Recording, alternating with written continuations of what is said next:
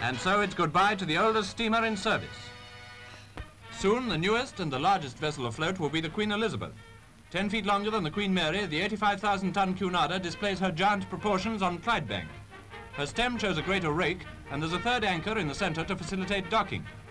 These shots on deck prove the construction is well advanced, though she will not be completed until 1940.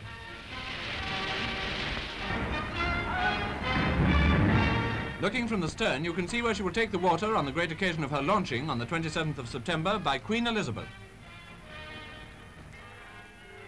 The royal family, of course, are still on holiday and make their weekly pilgrimage to the